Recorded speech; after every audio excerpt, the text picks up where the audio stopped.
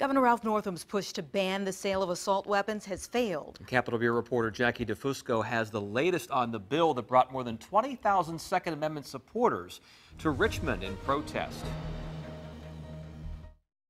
Yeah, this bill was considered the most controversial of the 8 gun control proposals Governor Ralph Northam pitched after that deadly shooting in Virginia Beach last year. Now this morning, Senator Louise Lucas bluntly calling some of her fellow Democrats wimps after they voted to table the proposal until next year.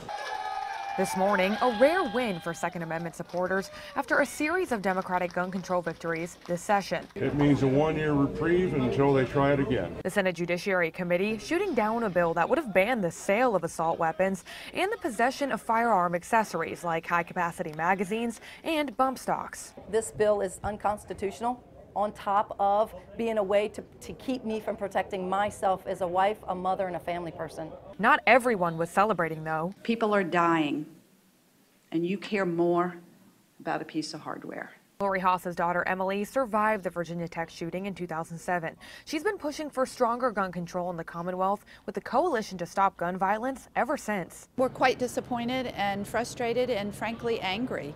We have some Senate Dems who voted against us this morning, including several who sought endorsements. 4 Democrats voted to kill the legislation until next year, including Senator John Edwards. He says questions on the bill's constitutionality need to be answered and the definition of assault weapons clarified before he can support it. It was such a complicated bill, so much confusion on all sides.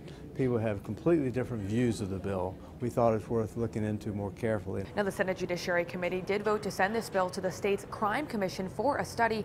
Lawmakers are expecting the proposal to be back next year. For now, reporting at the Capitol, I'm Jackie DeFusco.